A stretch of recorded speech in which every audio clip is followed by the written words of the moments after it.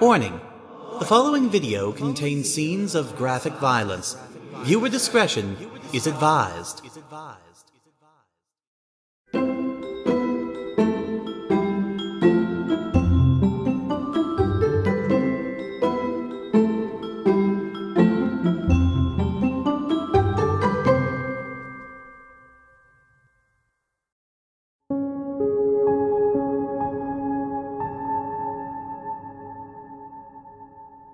Nobody knew why it was called Killer Hill. Of course, we all had our guesses. The older kids used to try to scare the young ones with stories about how some kid had died on the slope. Sometimes they were basic deaths, hitting a tree or a rock, as reckless sledders are wont to do. Some were more creative, featuring grisly serial killers sporting rusty axes, just waiting in the bushes for some kid to come down the hill alone. Kids can be pretty fucked up, to be honest. When I was young, I spent a lot of time at the sledding hills with my brother and sister. There was one main hill. We simply called it the Big Hill, but some of the more adventurous kids called it Kitty Hill because it was no match for Killer Hill. Next to the Big Hill was Twister Hill. It followed a winding path that barely existed and ended with a sharp turn against a tree. A lot of kids smashed their faces into that tree, but most of them got away with just a few bruises, maybe a bloody nose. One year, a kid got hit so hard he had to go to the hospital, and that stopped our fun for the rest of that winter. The third and final hill was Killer Hill. It was a steep drop, full of sharp bumps, and if you weren't careful, you could easily go flying off your sled onto the black ice that hid beneath the snow. At the bottom of the hill was a small creek. Usually it was frozen over in the winter, but in the early months, sometimes the ice was thin enough to crack. If you couldn't stop your sled before you hit the creek, you had 3 options. One was to jump sled and abandon it to its fate, hoping that you could retrieve it later. Another was to try to jump the creek. Only a few kids were ever successful in that endeavor. The third was to simply hold tight and fall into the creek, hoping that the ice wouldn't crack. As you can imagine, a lot of sleds were sacrificed to Killer Hill. When I was growing up, my siblings and I were banned from both Twister and Killer Hill. We didn't really mind, to be honest. None of us were risk-takers or real thrill-seekers. We enjoyed our big, gentle slope. You could still get some speed going without having to worry about braining yourself on a tree stump. But, of course, things and people tend to change as you get older. When I turned 12, I started to grow interested in Killer Hill. Once, just once, mind you, I wanted to taste its slope, just so I could say that I had done it. I got my wish. That winter, we had a terrible snowstorm.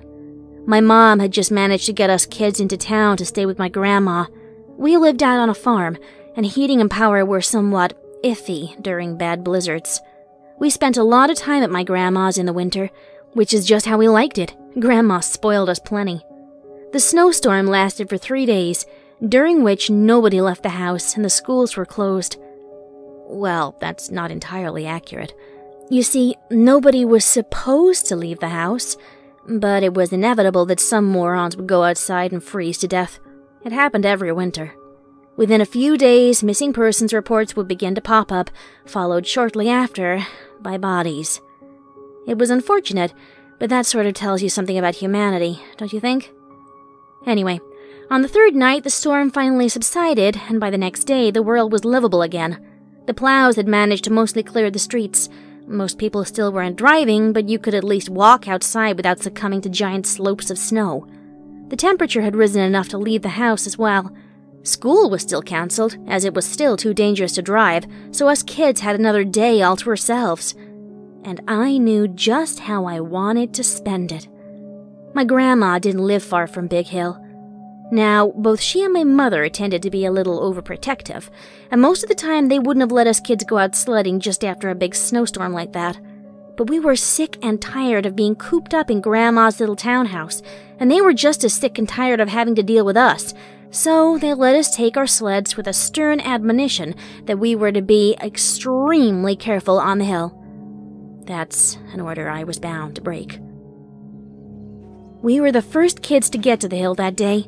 We'd gotten up early that morning to ensure we'd have a clean hill to sled on. The snow was still a little full and fluffy, but we'd pack it down during the first few rides. But first, there was something I had to do. My younger brother and sister got a bit quiet as I headed over to the mouth of Killer Hill. I could see the sharp twist of the creek at the bottom, and my heart began to race. Sarah, my little sister, and the youngest of us three, immediately started to shout that I wasn't supposed to go down that hill because Mom had said so. Hush! Don't get your panties in a bunch. Mom doesn't have to know because none of us are gonna tell her. Got it? Sarah bit her lip, but she kept her mouth shut. Our brother, Thomas, was only 2 years younger than I was, and I could see the interest in his eyes. He wanted to watch me do it, so I knew he wouldn't be telling on me anytime soon. I set down my sled at the top of the hill. It was hot pink. I remember that now. For some reason, that part of my memory has always stood out so strongly. Perhaps it was the contrast of the pink against the snow. I decided to ride the hill on my knees, thinking it would give me the best chance at controlling my trajectory. I positioned myself carefully, holding on to the wooden post at the side of the hill so that I wouldn't go down prematurely. I looked down at the sharp fall waiting for me, wondering what it would feel like, the world dropping away from my body. I took a deep breath, and I pushed. It was the ride of my life. The initial push felt sort of like the first drop of a roller coaster. Your stomach flies into your throat. You feel weightless and out of control. I think I screamed, but I don't remember. I was gripping the sides of the sled so hard that I thought I was going to break my fingers. I had only a portion of a second to breathe before I hit the first bump. It sent me flying in the air, and I almost lost my sled, but I managed to hold on. I landed just fine, only to be thrown into the air again on the next bump. By the time I'd passed all the bumps, my knees were a bruised mess. I knew I'd be feeling it for days.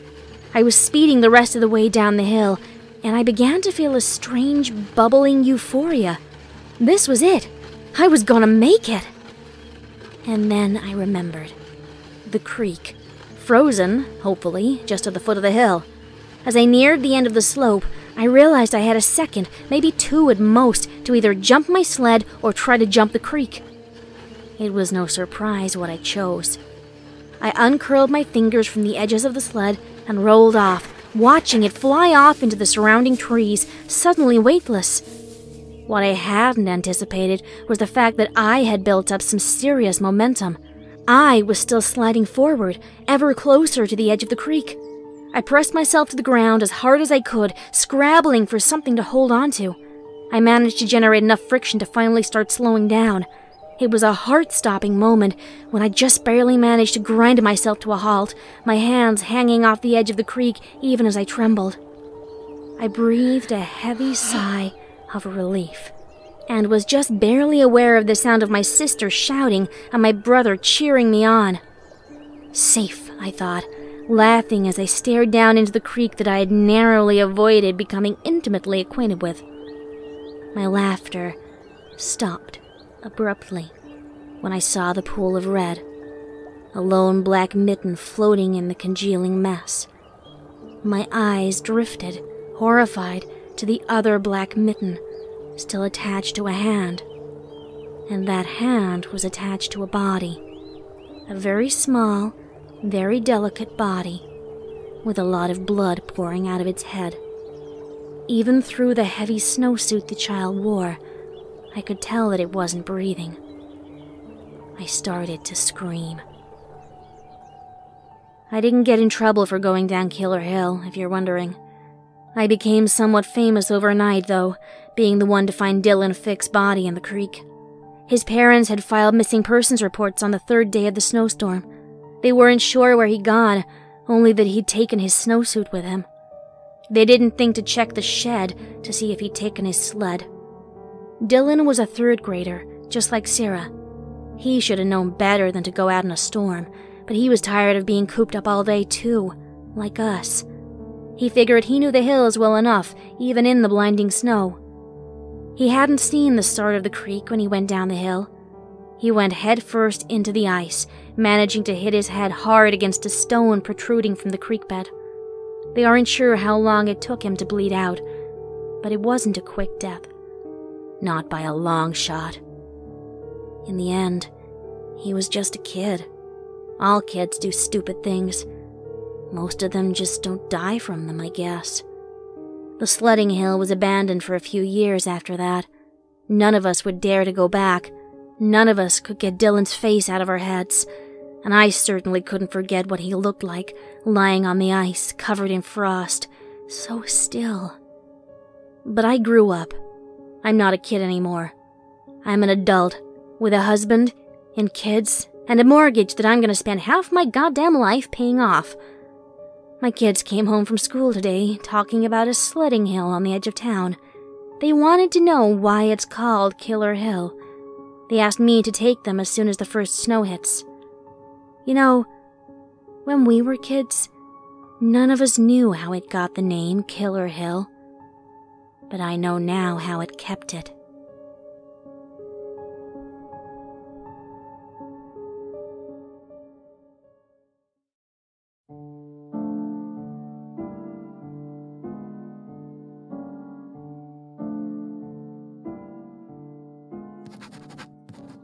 The doctor told me I have to write this. He said it might make me feel better. I don't think that's true. It has been so long that the doctor must know there is no getting better for me. You know what I think it is? Morbid curiosity. At my expense, of course. The doctors might have pretended to be empathetic at first, but they don't put that effort in anymore. Now, I'm just an interesting case study that they pass around when they're having a slow day. And there's nothing I can do about it, except to take deep, slow breaths like Tabby taught me, and write. Tabby is my therapist. She doesn't let me call her Dr. Grawn. She said that we're friends. That sounds cheesy, but she's the only person that cares about me here. The one person, interestingly enough, who has never manipulated me. She still believes there's a chance for me. She only wants me to be happy. Okay, deep breaths in and out. Why do they want to read this? They know the story anyway. Perhaps they are looking for inconsistencies. Enough stalling. Here I go. It starts with Christmas.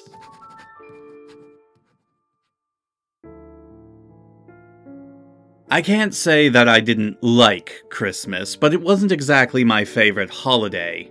Yes, there's feel-good movies, and hot chocolate, and presents, and family time. Yes, there's Christmas carols, and Christmas cookies, and Christmas dinner. Yes, there's Santa, and elves, and reindeer. But there's also Christmas trees. And I hate Christmas trees. My parents used to think it was funny. It started when I was a really little kid, maybe around 5 or 6. I was too young to really help with decorating the tree, so my parents sent me to spend the day with my grandma, intent on surprising me with a fully decorated Christmas tree when I got home. We'd never had a Christmas tree before because, in the past, we'd lived in a tiny apartment and didn't have the space for one. My parents had finally bought their own house, and they wanted to go all out on the decorating.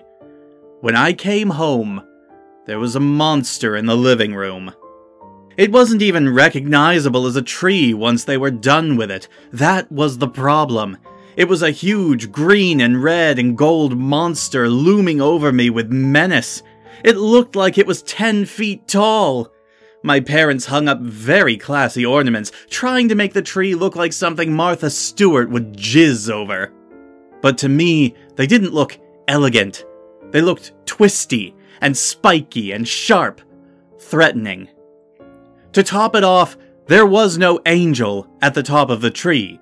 In its place was a Santa hat. It looked awful with those ornaments, let me tell you. My parents were never very up-to-date on what was fashionable. Sorry, I'm getting sidetracked. My point is, with the addition of that hat, the monstrosity didn't look like a tree anymore. It looked like some kind of weird beast out of my nightmares, intent on swallowing me up and strangling me with its ropes of garland, stabbing me to death with its pointed ornaments. All while leering down at me, its eyes hiding under that god-awful hat. And I just knew it had eyes under there. Somewhere they were watching me. Watching my every move. I screamed. I screamed and cried and threw a fit. My parents were absolutely bewildered. When I was finally able to stutter out why I was so afraid, they laughed at me. Of course, it must have seemed very silly to them, and they didn't laugh to be malicious or cruel, but it really hurt me. Why couldn't they see how terrible that thing was? They got rid of the tree, and we didn't have one for many years after that. The story became very popular in our family. I hated hearing it every year. And I always hated Christmas trees after that. My attitude toward Christmas itself cooled off, too. I actually liked Halloween more. Those things were supposed to be scary. It was expected. The fact that nobody could see what was scary about Christmas trees upset me all the more. And what about all the other creepy Christmas traditions? The elf on the shelf. What sick fuck came up with that? And midnight mass on Christmas, where the church is dark but for 100 candles casting shadows against the stained glass. And don't get me started on Stalker Santa. So yes, we celebrated Christmas in my house, but we didn't have a Christmas tree. Not until my younger brother came into the mix. He's 3 years younger than me. His name is Ethan. I tell myself that every day to make sure I don't forget it. Sometimes I'm afraid I'll wake up one day and his name will be gone forever. It feels that way whenever they change my medication. I won't forget. If that's the only good thing that comes from writing this down, so be it. Anyway, Ethan. When Ethan was 6, my parents decided to reintroduce the Christmas tree. They sat down and had a talk with me about how they wanted Ethan to have that experience, how I was old enough not to be afraid of the tree.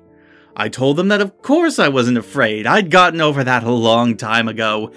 Inside, though, I was sick with fear. But I couldn't let it show because I love Ethan. I love him more than anything in the world. I wanted him to have the best Christmas ever. So we got a tree. My parents tried to get me to help decorate.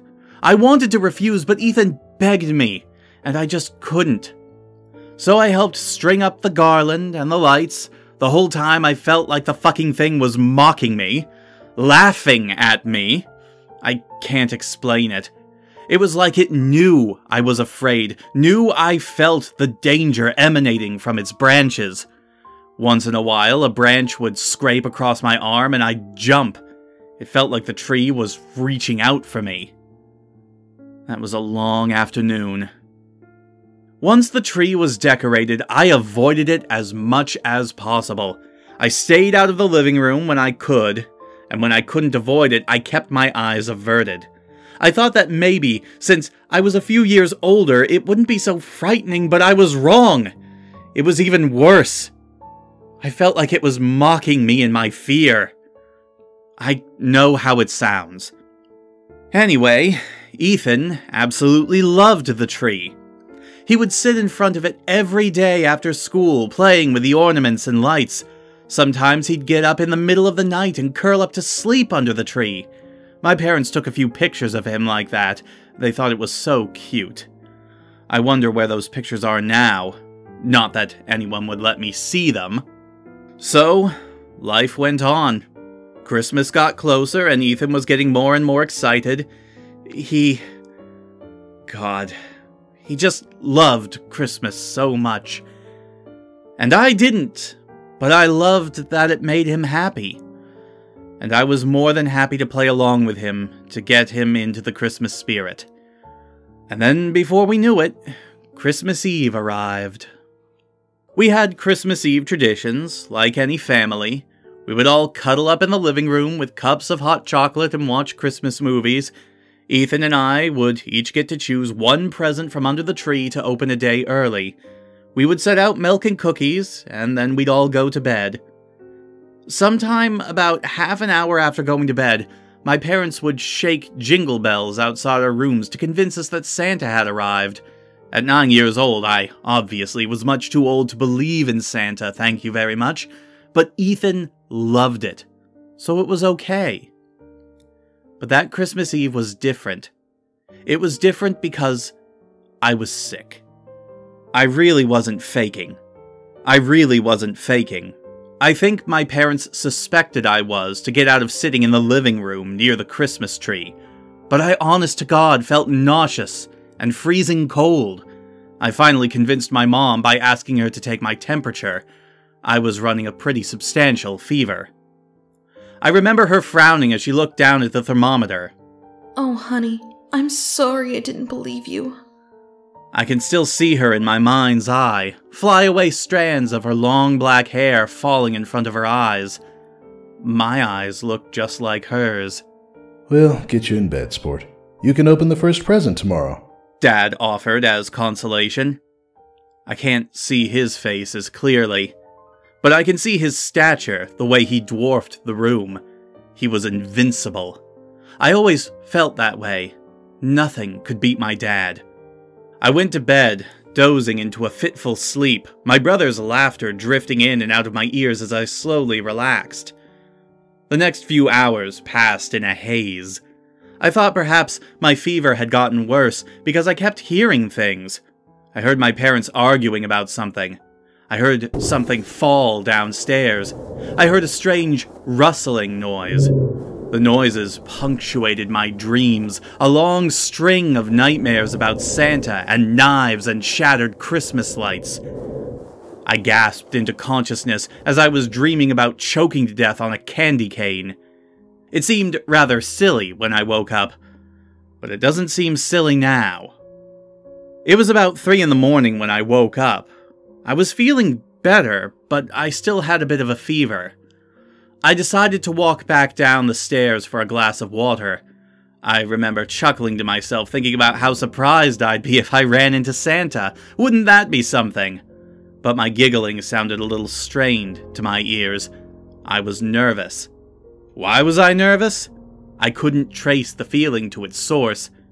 I only knew that something about that night wasn't letting me relax. I walked down the stairs in the pitch black, not wanting to turn on the lights and wake anyone else up. I reached the landing and walked toward the kitchen. Okay, this is the part that gets hard. Deep breaths. Think of Ethan. I knew something was wrong. Even as I got a glass of water from the tap, I could sense it. I couldn't pinpoint exactly what was going on at first, and then it hit me. The sound.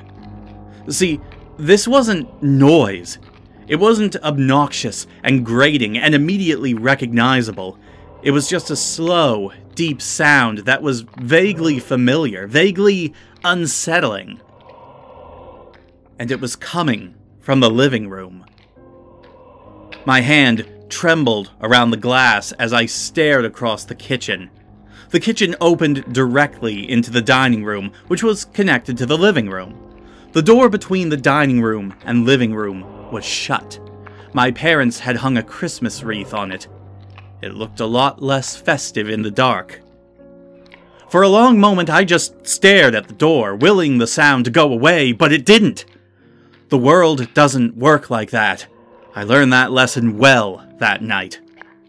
Eventually, I had to make a decision. I could go upstairs and go back to sleep, or I could buck up and see what was making that noise. I wanted so badly to just go back to bed, but I knew that I couldn't. Maybe if it was just my mom and dad in the house, maybe then I would have gone to wake them up. But all I could think of was Ethan and how it was my job as the older brother to protect him. I crept across the kitchen, through the dining room, and ended up staring at that door.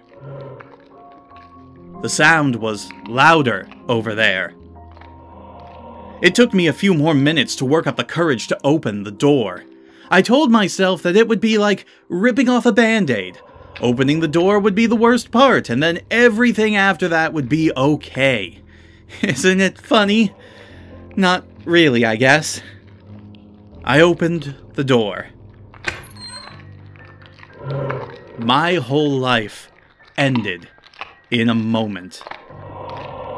My parents were on the floor, their bodies twisted and crumpled together. They looked like they'd been flayed alive, their skin hanging in ribbons off their bodies. The air was so thick with blood you could taste it in the back of their mouth. My parents on the floor, and I couldn't tell where one body started and the other body began. Ripped and pulled and flayed apart. But I didn't get much time to look at them because a thin, wheezing sound caught my attention. I dragged my eyes over to the tree, the source of the sound. That deep rumbling was somewhere in the background, but it was no longer a priority at this point, as you can imagine. No, that wheezing noise was somehow more pressing, and it only took a second to figure out why. Ethan. In the tree. Breathe. Keep breathing. I'll get through this. Ethan was in the tree, as in his head and one of his arms was sticking out of the branches. The rest of the body was somewhere deeper in the thickness of the monstrosity. The wheezing sounds were the pitiful attempts he was making to keep breathing. I shrieked and ran towards him, stumbling over a bloody hand. I still don't know whose it was. Ethan was being pulled further and further into the tree, his eyes glazed over with a thick kind of haze. I desperately wanted him to look at me, but he seemed incapable of doing so. Oh God, oh Jesus Christ! He didn't hear me. I grabbed his arm and yanked. I was his big brother. I was his hero. I was going to get him out of the tree and somehow everything would be okay. The wheezing sound got worse as I struggled. It felt like he was tied to the tree. That's how strong its grip was. But I was determined. I knew I could do it.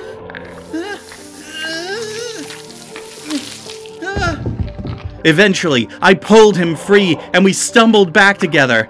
I fell hard on my ass, clutching my baby brother to my chest, elated that I had saved him.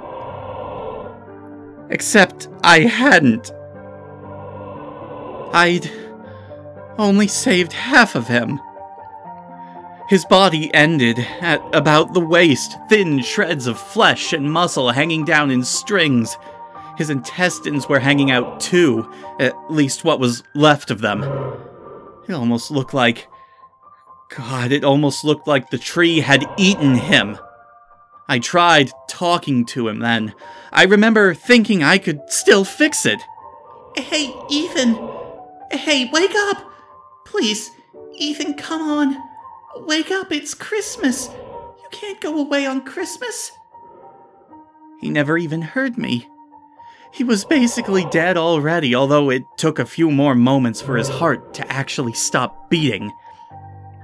I sat there, in the middle of the living room, my parents bleeding into the carpet behind me, my dead baby brother twitching in my arms.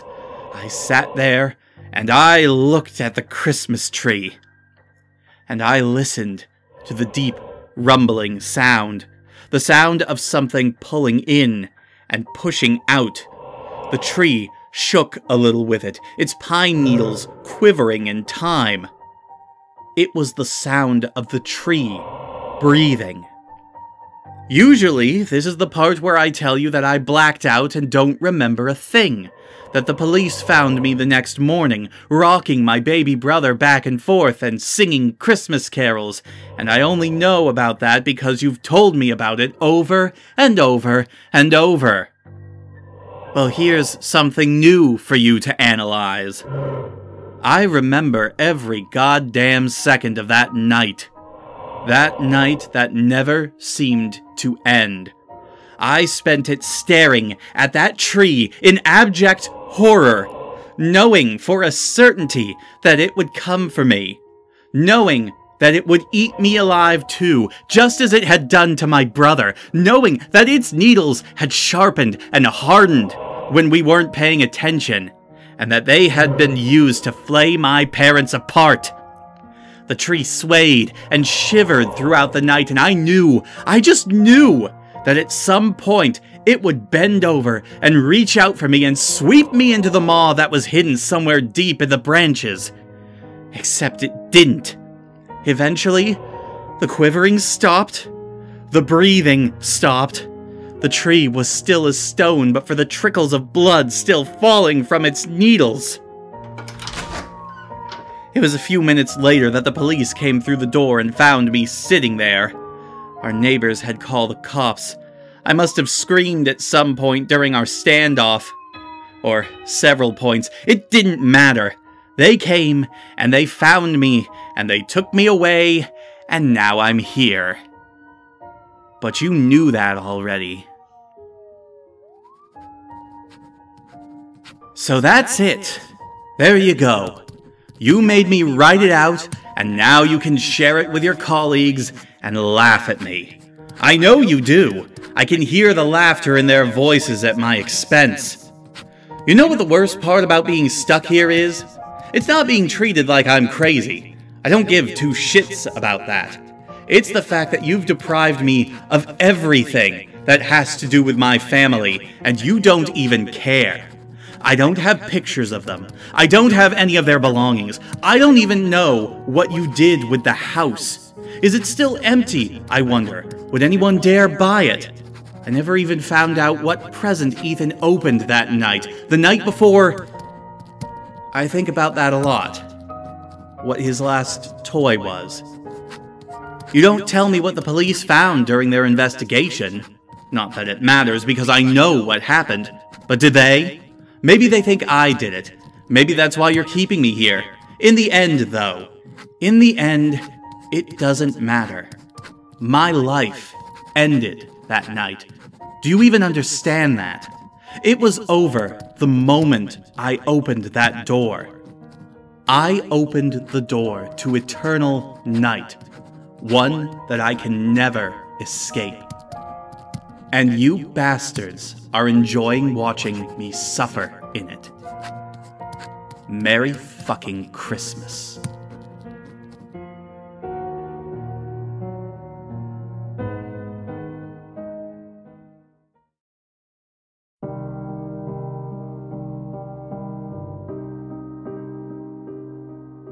December 25th, 2018 was the worst day our town had seen since its founding. People call it the Christmas of the Lost. My heart yearns to shatter just writing about it.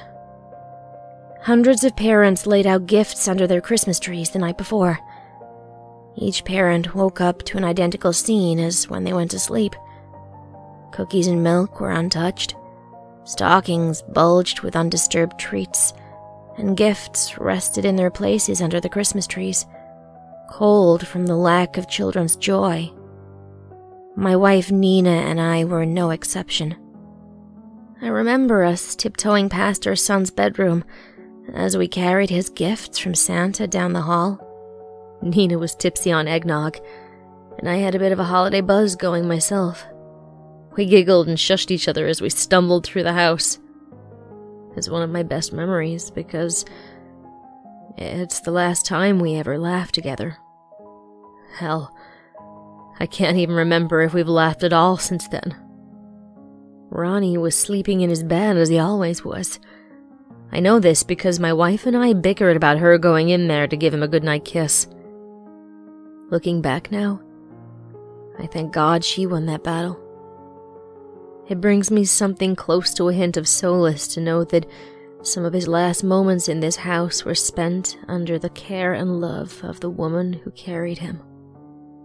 We set up his tricycle, placing the largest yellow bow atop the handlebars that we could find. Nina's mother's tradition dictated that we place an orange at the bottom of his stocking, but the rest was filled with little toys and candy. I groaned as she handed me a full plate of cookies.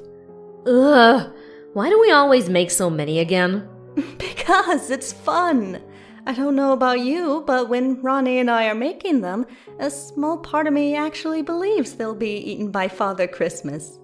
She blushed as she placed an amber strand of hair behind her dainty ear. The thick peanut butter cups atop the cookies were killing me that year. I remember choking on my own saliva, turned into a biting syrup by sugar. We got it done, though, leaving exactly one cookie uneaten for Ronnie to sneak in the morning. The milk, however, was all mine. We awoke to the sounds of sirens and the sun shining through our windows. Nina's bedside clock read 9:18 a.m. As much as I tried to fight it, a cold chill enveloped each cell in my body. We knew something was wrong. It's not normal for Ronnie to sleep in past 7 o'clock, but especially not on Christmas. Nina took off running to his room on instinct, fearing that he'd left the house and gotten hit by a car or injured. I held my breath, praying to hear his sleepy little voice. But so far, my wife's calls had gone unanswered. Chris, Ronnie's not here! She yelled down the hall. What do you mean he's not here? You haven't even checked the living room. Chris, I'm telling you, our baby's not fucking here! She choked out through sobs. Her footsteps boomed through the house, and I heard the front door slam shut as she left. My breath started coming in faster and larger puffs as I tried to process the quickly unfolding situation. The robe I wore the night before was disgusting on my skin. Nothing felt right. It's like in that moment I already knew that the joy in my life was over. I just couldn't accept it. Thousands of scenarios invaded my rationality from the corners I'd done so well at keeping them hidden in. Each fear I've ever had as a parent that was always out of reach for someone like me was now all too tangible. When I opened my front door, I was met with an overwhelming number of sobs and wails. Dozens of people on our street were outside of their homes. Most of them were crying hysterically. Some wore blank expressions of shock. Others demanded to search every person's home on the block who didn't have children. I held my wife as she tumbled to the ground. An officer had told her every child in the county had gone missing Christmas Eve night. My brain fought with itself as to how I should feel. On one hand, hundreds of children kidnapped at the same time would be hard to house and even harder to hide. On the other hand, though, the irrational part of my mind told me that something unnatural had happened altogether, and none of us would ever see our children again. As the months went on, and the seasons changed, most of the parents in town had reached the same heart-rending conclusion. Until this morning. Nina and I are still married. She got on this kick right away about wanting another baby, which I am fully against. First off, I felt if we tried for another child, we would be replacing Ronnie. Even worse, we'd be accepting the fact that he was never coming back. We didn't know that. I always held out heartbreaking hope that they'd find him, find all of the missing kids. Secondly, if something in this town was taking children, I certainly didn't want to give him a new target. Nina's screams woke me from my heavily medicated sleep. Chris, it's Ronnie! He's home! The covers are thrown in a corner of the room as I spring out of my now cold bed. Each step closer to my son fills my heart with a happiness I feared I no longer possessed. The long-lost and dearly missed sound of his voice stops me cold. Whoever is talking to Nina is not our little boy. His voice sounds low and detached, like it's being run through a voice synthesizer. My stomach heaves when I finally bring myself to finish taking the steps to his bedroom. A mutilated, mangled body lays in the bed that was once meant for our son. Don't get me wrong, he is alive and healthy. He just came back wrong. His face is a mingle of features that seem random at best. It was as if Picasso had genetically designed a human being and brought them to life. One leg is shorter than the other by 6 inches. His left arm is thinner and 4 shades lighter than his right. The left eye, placed haphazardly on his face, is one of the only qualities that proves to me it's really him. The eye on the right looks like it belongs to someone else entirely. Once again, the street is thick with police officers, but fire rescue is here this time too. Parents are holding disfigured children as they're laid on stretchers, each one yelling about how they're fine and don't need treatment. I caught eyes with the little girl who lived across the street from us, and I recognized one of them as my son's. Whatever happened, it's as if each child was put into a machine, had their DNA all mixed and randomized, and then spit back out. The children walk, talk, eat, and play like they always have. It's almost impossible to tell whose is whose anymore. This Christmas, I'm hearing whispers of a reckoning of sorts. The town leaders and religious figures have labeled these children, some of them their own, as abominations. I've heard that there will be a massive event to return the children to the melting pot from which they came. I'm writing this as a warning and for proof for Ronnie down the line to know that his moms love him, and they never regret a single thing about who he is. We're taking him the hell out of here. By the time they notice a child's missing, we will be long gone. Surely there's somewhere in the world that will greet him with acceptance and love. We're just happy to have him back. Though, I can't help but wonder what surprises Nina and I will wake up to this Christmas Day morning.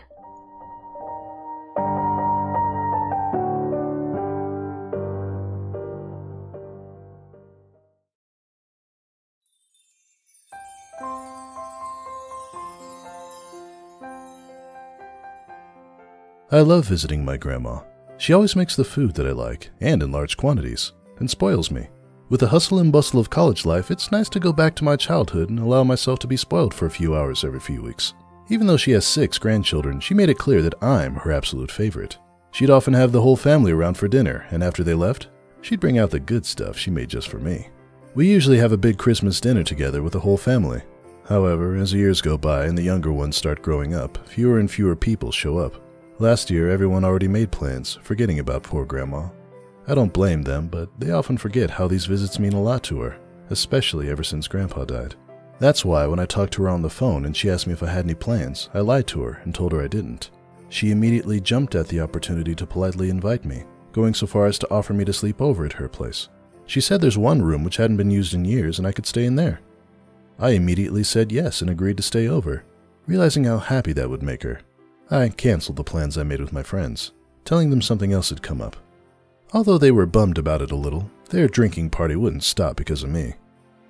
That was the last Christmas I would ever spend with my grandma.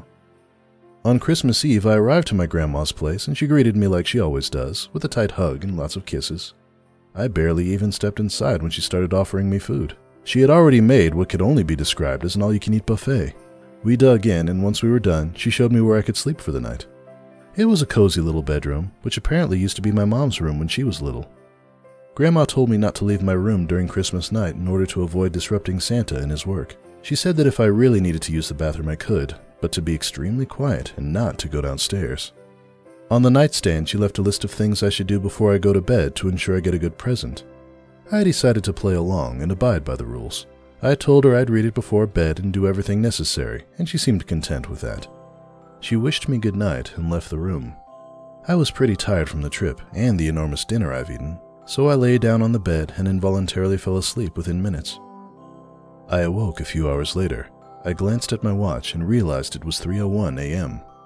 I got up to grab a glass of water downstairs in the kitchen and groggily walked through the dark, trying to avoid any loud noise or turning on the lights, not to wake Grandma. I went downstairs and turned on the kitchen light, gulping down a glass of water. I glanced towards the living room at the Christmas tree, and something caught my attention under the glow of the decoration lights. There was a small plate with a tiny paper that read, "For Santa." I reckoned it was cookies and milk, but when I got closer I found that the plate was empty. Red liquid was in it, and right next to the plate was a small bucket. Obviously, I found this weird, but figured that Grandma must have just forgotten to put it away or something. I turned off the kitchen lights and returned to my room, just then remembering the list Grandma gave me. I grabbed it off my nightstand and started reading. Dear James, thank you for visiting me for Christmas. You made your grandma really happy. Now, Christmas is a little different in this house than what you're probably used to, so it's very important that you follow these rules on the list. 1.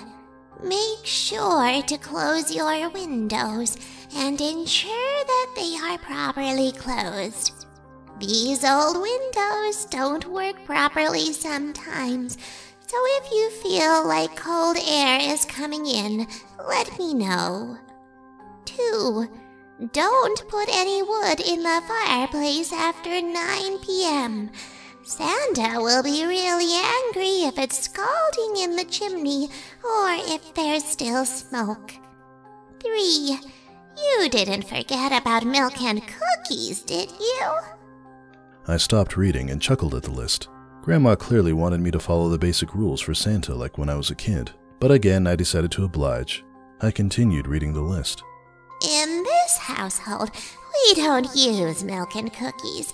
We use raw meat and blood. I already left a bucket by the Christmas tree, and there's a raw piece of chicken I put on the plate. Santa sure loves his diet. 4. If you are woken up by the sound of scratching or knocking on your window, ignore it. Your room is on the 2nd floor. There is no way to reach up to it. In fact, it's best not to look there.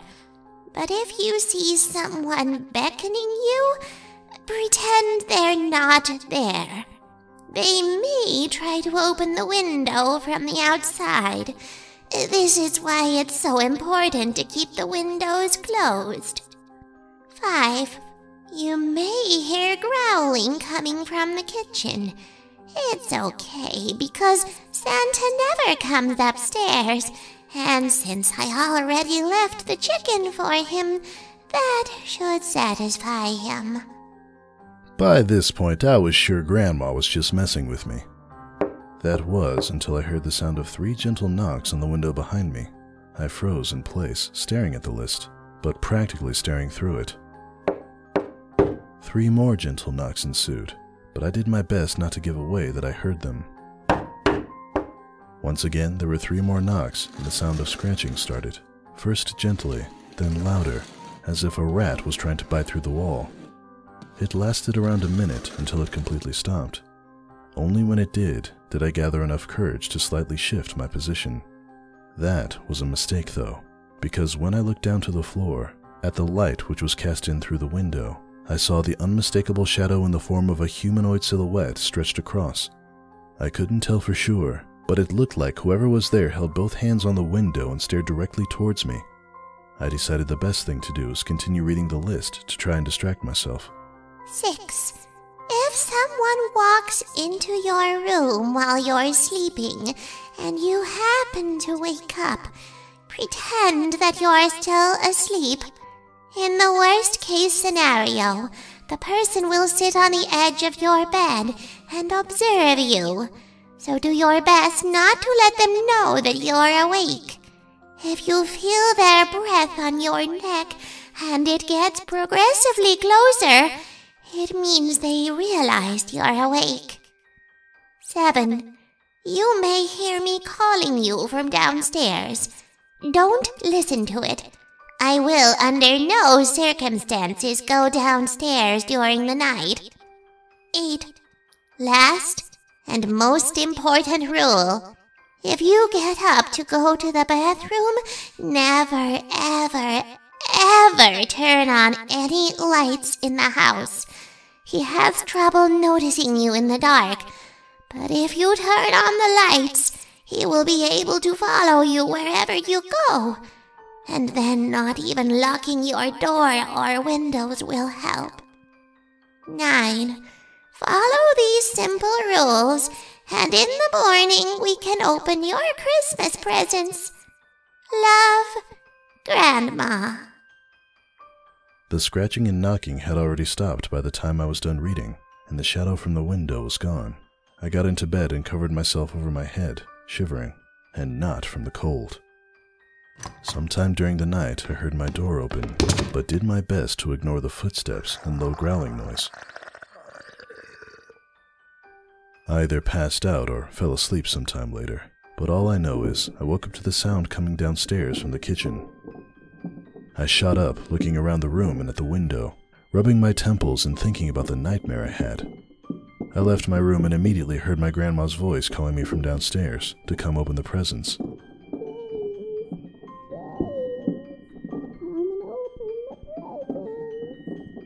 I told her I'm coming when I suddenly felt a grip on my wrist. I turned around and saw my grandma there, staring at me, wide-eyed. She leaned in and whispered in my ear with a trembling voice.